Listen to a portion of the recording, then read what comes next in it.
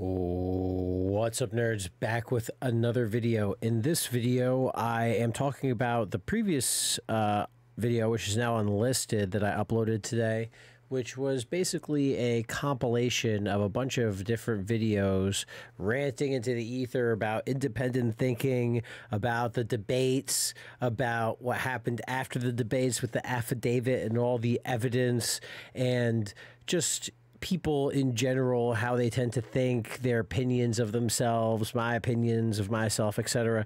Just an hour of just rambling. And I took all of that, transcribed it, threw it into ChatGPT because I've got a ChatGPT thread where I talk with Chat about all the different aspects of my life, different foundations, moral philosophies, all sorts of shit, and talk with Chat about, you know, like, am I on the right path? What does it think, you know, in general compared to, you know, current people, religion, past people, thinkers, all sorts of shit. And so I just uploaded the raw earlier, and now it's unlisted. It's in the description below. Just if you wanted to see the kind of like a passion, the emotion behind the conversations. But essentially it broke down to independent thinkers as the modern media, as the mainstream media puts it, because we had the Trump and Kamala debates happen, and then mainstream media and all these people online and Twitter and everybody is talking about how important independents are in the election, and Kamala's talking about winning independents over and all this stuff. And so I was just like, what are these independents? Who are these magical independents? Like, what are these? Where are they? Like, what, you know? And so that was kind of what the rant was about. And so ChatGPT broke it down to a bunch of different things, and I figured we'd take a look at it. So basically, broke down into 6 main points through all of the various videos I was talking about.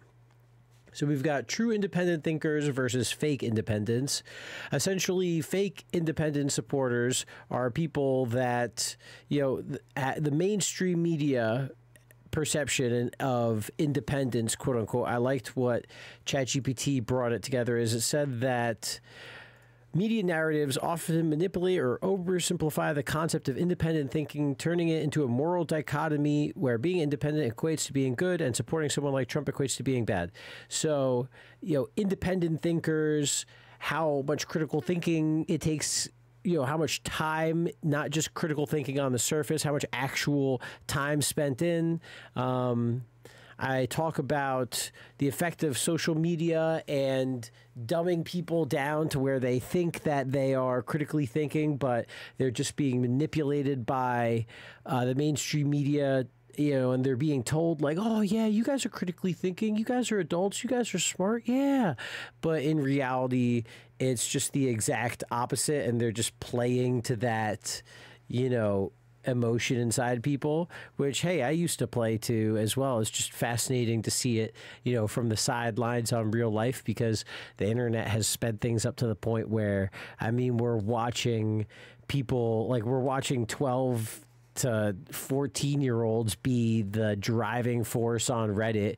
We're seeing Zoomers and college kids, young college, and all, you know, these super liberal places pushing everything, when it's like, you know, these are what, between 18 to 22-year-old chicks, you know, that are storming these places, Free Palestine, and all the people that want some are these guys that go to college thinking it's going to be an absolute chick fest, but it's all liberals everywhere. And it's like, okay, well, you either got to play the game or find chicks, you know, on the other side, you know.